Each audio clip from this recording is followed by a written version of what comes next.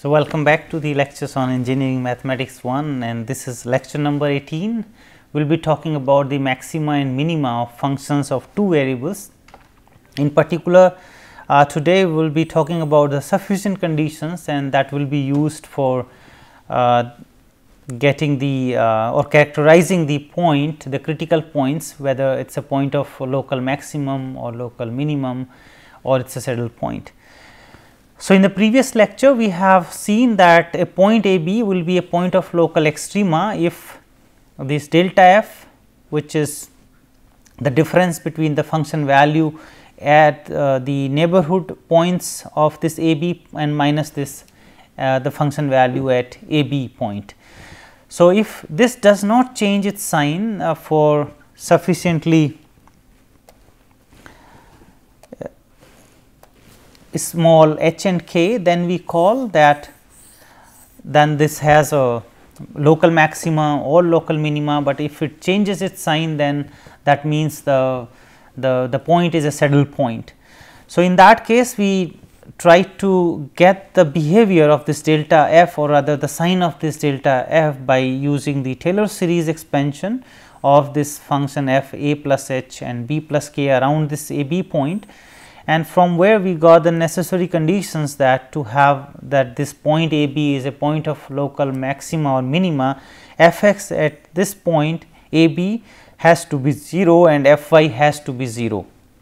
So, which we have observed that there are, for example, here 5 points which satisfy these conditions. So, there is a point here and there is a point there, and also there are a total 5 points here. And now in this lecture we will identify whether, for example, here we can see that this looks like a point of local minimum, here also it is a local minimum, these points are local maximum. But at this point here in the neighborhood, if we see if we go in this direction, in the direction of this x, then the function is increasing. If we go in the direction of y, the function is decreasing. So, this point is a point of it is not a point of local minimum, or it is not a point of local maximum, but it is a saddle point. So, now mathematically we will identify all these points with the help of the second order derivatives. So, here this is the sufficient condition. So, we will just for simplicity we use these notations. R will be f x at a b point, s will be the mixed derivative at that point, and t will be the y derivative. So, 2 times with respect to y at this point a b. And then if this function f x, let us assume that is a continuous and have a continuous second order partial derivatives at this point, and if this point is a critical point, then at this point P there will be a local maximum if this r t minus s square is positive and r is negative. This point will be a point of local minimum if this r t minus s square is greater than 0 and r is greater than 0. Saddle point if this r t minus s square is less than 0, and the test will fail if this r t minus s square will be 0, and then we have to find some other ways to characterize the behavior of this function at this point a b. So, here as written there, if a b is a critical point. So, definitely because this is a necessary condition to discuss that this point is a local point of local maximum, minimum, or a saddle point. So, definitely this is a critical point, and then we discuss with the help of the second order test here, mainly this r t minus s square, the value of this expression, we can find out whether it is a point of local maximum, minimum, saddle point, and in this situation when r t minus s square is 0, this test fails. So, let us prove this result. How do we get these expressions? So, we consider again this delta f, because finally we need to get based on the sign of this delta f the behavior of this f in the neighborhood of a point. So, which we have already seen that the Taylor series expansion of this will lead to this h, the first order terms, and then the second order terms there. Since this AB is a point of is a critical point, so the fx at AB and fy at AB will vanish, and then we have this delta f is equal to these second order terms. So, h square fxx and so on.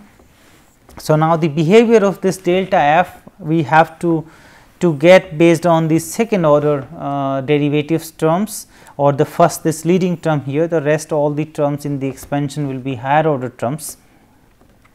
So, with our notation we have used this fxx r and this xys and this fkk t at this point a b. So, this delta f is this a simple expression h square r 2 h k s and plus k square t. So, now we will consider that, or we will assume that r is not equal to 0. Yeah, we can also assume that if this r is 0 in case, then we can assume that t is not equal to 0. So, at least one of them is 0, then we can proceed in this way in the situation when both are 0. So, suppose we have r 0 and we have t is equal to also 0. So, in that case naturally we cannot proceed in this way, but in that case directly from here we see that if these two are 0, r is 0 and t is 0. So, s may be 0, s may not be 0. So, if s is 0, again this second order test will not give anything and we have to go for the higher order derivatives. So, suppose this s is not equal to 0, then what do we get here? We get this 2 h k and s term. So, s may be positive, s may be negative, let us just assume that s is positive, the same thing we can argue when s is negative. So, we have this 2 h k terms. When this product h and k, whether if both are positive for example or both are negative, this h k term is positive. So, we have this delta f, the leading term is positive, and we have already discussed in the last lecture that this leading term will decide the sign of this delta f. If it is positive, then the sign of this delta f in the neighborhood of this AB point will be positive. If this leading term is negative, then the sign will be negative. So, here this h k, if this product is positive, we have this delta f positive. If this h is negative and k is positive, or k is negative, h is positive, we have delta f negative. So, means this delta f is changing its sign in that case, and this will be a saddle point definitely, which will be also concluded from this result which I have shown you before. So, we do not have to discuss this separately. So, let us assume that either r is 0 or t is r is not equal to 0 or t is not equal to 0. So, here we assume r is not equal to 0 and now proceed. So, same thing we can do when t is not equal to 0.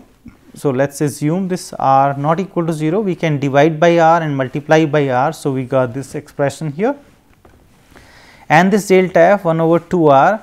So, in this case we have added here k square s square term and also subtract this k square s square term plus this k square r t plus the higher order terms. Now, the first three terms will make a whole square, that means h r plus this k s whole square, these first three terms minus this k square s square, and then we have k square and r t term.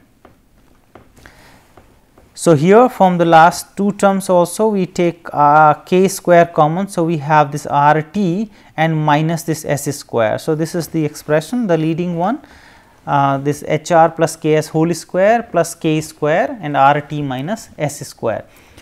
So, we will consider this case 1 now, where we assume that this r t minus s square is positive, that is the case 1. So, in this case what will happen when this is positive here, then we have this whole square term and we have this k square term. So, we have to now see how this delta f is positive when r is positive. So, r is positive, we further assume that r may be negative, r may be positive, it is a second order derivative at this a b point. So, depending on that a b and the function, but it will be a definite sign whether it will be positive or negative. So, if this r is positive, we will see now here that delta f will be positive. Why? So, if we have this expression here, this is positive. So, this one is strictly positive. Now, for the neighborhood, either H will be 0, then K will be non-zero, or if K is 0, then H has to be non-zero. Both cannot be 0, because both 0 means we are at the point A B and we are looking at the neighborhood point. So, here for example, we have this A B point. Now, in this neighborhood of this point, either in this increment in this direction is denoted by H, increment in the y direction was denoted by K. So, to have a point in the neighborhood, one of them has to be non-zero, or both of them have to be non-zero. So, if both are non-zero, means this K is non-zero, then we have a positive term here, the strictly positive term. Does not matter what is this term here, we have the overall a positive number here. So, in that case it is fine. Suppose this K is 0. So, if K is 0, then H has to be non-zero. H has to be non-zero to have in the neighborhood. So, in that case this term is 0 and here the K is 0. So, we have H square R square. So, again this H square R square, we have the positive term, because H cannot be 0. So, in any case, whatever the situation is, if this R t minus S square is positive, then this delta f will be positive for R positive, and when R is negative, just the sign will change, because this R is sitting here, otherwise the rest everywhere we have this square there. So, what do we get now? That this delta f is positive if R is positive, and this delta f is negative when R is negative. So, we can conclude now that we have the same sign, because R will have either positive or negative. So, if R is positive, delta f is positive, and then we have this point is a local minimum in this case, and when R is negative, this point will be a point of local maximum when this R t minus S square is positive and R is negative, because having this delta f negative means that this A B point is taking more larger values than the points in the neighborhood. That means this point is a point of local maximum. Moving further to the case number 2, when we take this R t minus S square is less than 0, what will happen in this case when this R t minus S square is less than 0? So, we have to again carefully look at. So, we take this possibility, that let this K to 0 first, and then H is non-zero, as I discussed before, that one has to be non-zero. So, we are letting K to 0 and then H non-zero. So, K to 0 means this is 0 and H is non-zero. So, from here we will conclude that this delta f will be positive if R is positive. So, let us assume here R is positive. R can be negative. So, this delta f will be negative in that case, nothing else will change. So, here R is positive. So, this delta f is positive because H is non-zero and K is 0. So, we will have here H square R square term which is positive, and then the second observation we will take, let us take K is not 0. So, K is not 0 and this R t minus S square is negative. So, we have something negative sitting here now, and we choose this H now such that H r plus this K s is equal to 0. So, we choose our H so that this relation holds for given K, whatever is small you can take, that we can choose this H here as minus K s over R. So, we choose H as minus K s over R for any value of K. So, on this point here, when H is chosen from this minus K s over R for whatever K, this first term, this H r plus K s, this will be 0 because we have chosen our H in such a way that this H r plus K s is 0. So, this term is 0 and here this K square is positive, but this is negative, this is less than 0.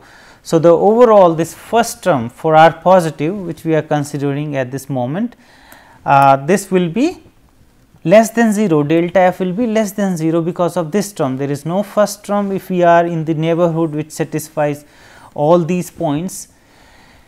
then this delta f is less than 0 if r is positive, and we are not restricting for the neighborhood that we have to be far at some point where this relation holds. You can be as close as to this AB point by choosing this h r plus k s is equal to 0 for any small value of this k not equal to 0.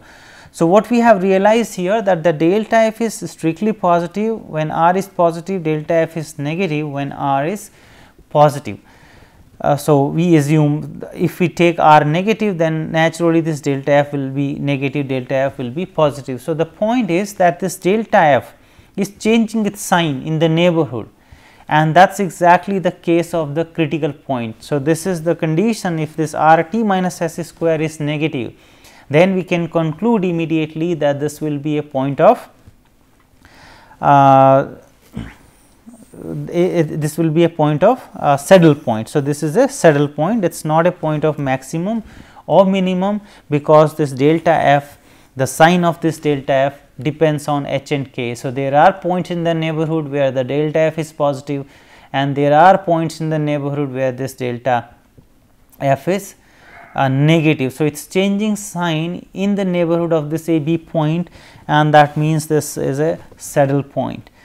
The third situation we will take when this r t minus s square is equal to 0. So, in this case there is no this second term here, r t minus s square is 0.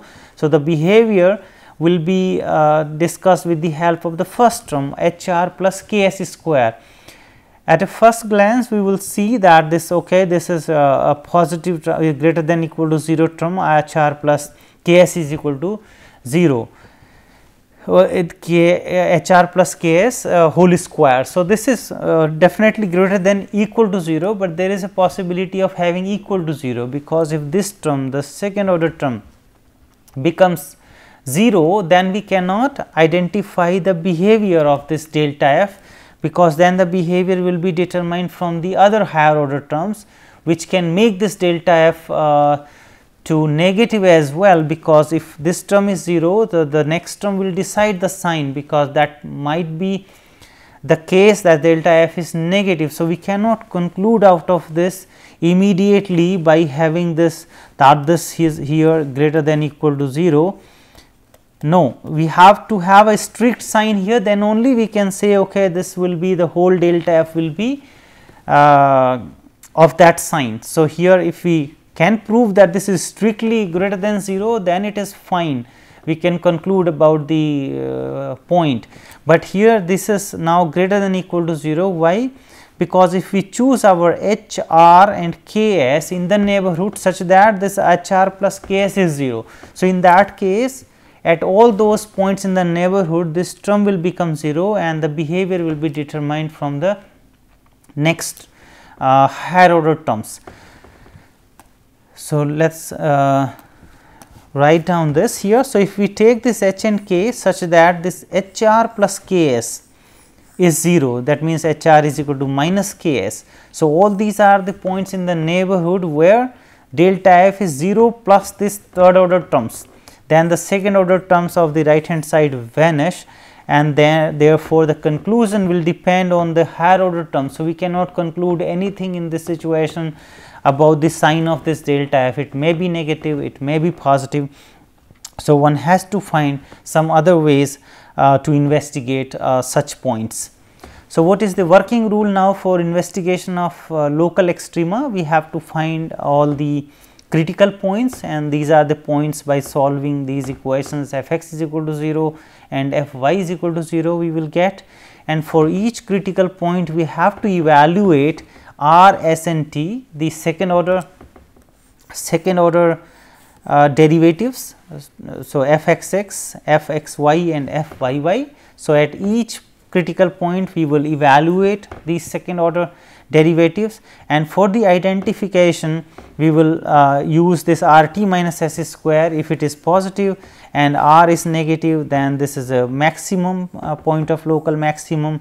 If r t minus s square positive, but r is positive, then we have minimum, this is a point of local minimum, and R t minus s square is less than 0, then this is a saddle point, and if this R t minus s square is 0, then the test fails.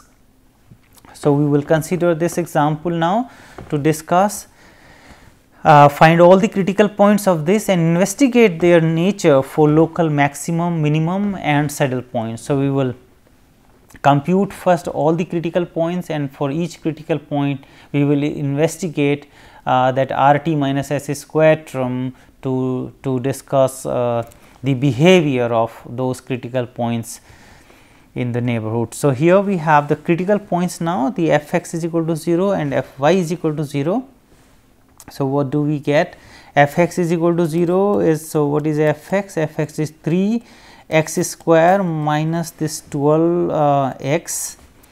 So, in this case this will be set to 0 and this f y will be minus 16 y is equal to 0. So, from here we will get y 0, and from the first equation we will get 3 times x and x minus 4.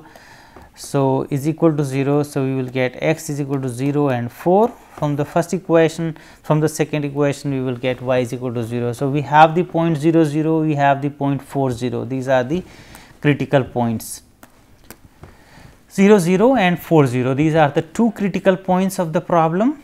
And in this case now we will compute the behavior of the of this R t minus s square, the sign of R t minus s square at all these points. So, at 0 0 point this second derivative which we have to be computed here. So, this f x is 3 x square minus 12 x and then f x x. So, f x x will be 6 x minus 12 and this f x y will be 0 because there is no term of y here. So, f x y will become 0 and this f y was minus 16 y. So, this f y y will become minus 16. So, based on these three now we will compute these r. So, f x x at 0 0. So, will be minus 12 will be minus 12 and then s is 0. So, this is 0 and t here this is t. So, t is minus 16 and at this 4 0 point. So, r here. So, 6 into 4. So, 24 minus 12. So, this will be 12, s is 0 and f y y is constant here minus 16. So, if R t minus s square, this is the product of these two negative number, we have plus 192 and in this case we have minus 192. So, here when we have this R t minus s square positive and r is negative. So, this is a point of local maximum. So, 0 0 is a point of local maximum and in this case this is R t minus s square is negative less than 0. So, it will be a saddle point which we have discussed in the in the sufficient conditions. So, coming to the conclusion here. So, what are the necessary conditions? We need to know the critical points because these critical points are the candidates for the local maximum and minimum. So, we have f x is equal to 0 and f y is equal to 0, that will give us the necessary conditions for the extremum. So, these points will be the candidates which we need to investigate for the behavior, the local behavior of the function at that point. So, the sufficient conditions help us to identify these points for local maxima, minima or the saddle point. So, for that we need to compute R t minus s square if it is positive and r is negative. In that case this comes to be a local maximum. If this R t minus s square is positive and r is also positive, then such point will be a point of a local minimum, and if R t minus s square is less than 0, then this will be a saddle point. So, it is not a point of maximum, it is not a point of minimum, and it is a saddle point as per the definition we use. And here R t minus s square will be 0. In that case we cannot identify the behavior of this point and then this test, at least the second order test, fails, and we have to find some other ways, either the higher order terms we have to investigate, or we have to directly investigate the behavior of this function at that point, but it certainly needs further investigation. So, these are the references we have used to prepare these lectures, and in the next lecture now we will see more such examples to identify the behavior for the local maxima, minima and the saddle point. So, thank you very much for your attention.